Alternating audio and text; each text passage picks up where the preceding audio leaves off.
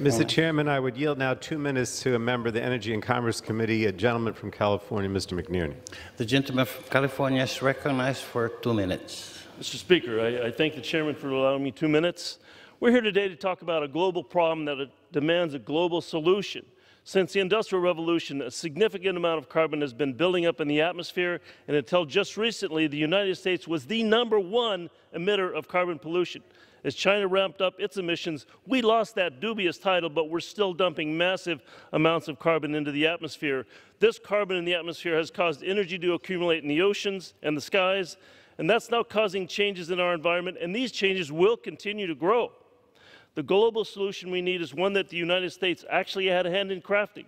We led the efforts in the development and adoption of the Paris Climate Accord, but now, because of this administration's decision, we're telling the world to do as we say, not as we do.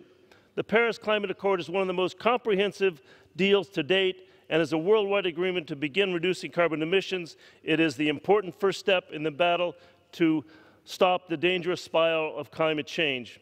If we retreat from the Paris Accord, we are condemning future generations to a world filled with catastrophic climate change and conflict.